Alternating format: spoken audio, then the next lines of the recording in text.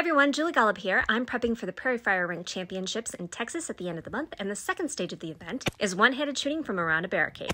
Hopefully, I'll shoot well enough to make it to this round. There's a 15-second time limit for each of two strings.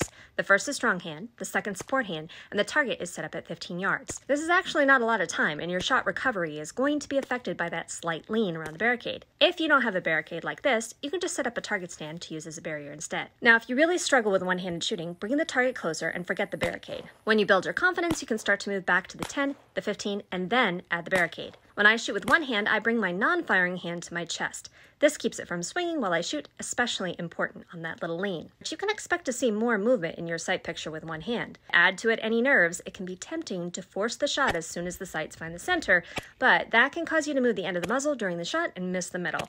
Accept the movement as you press, and you'll improve your scores. Head on over to prairiefire.com to learn more about rank and the competition.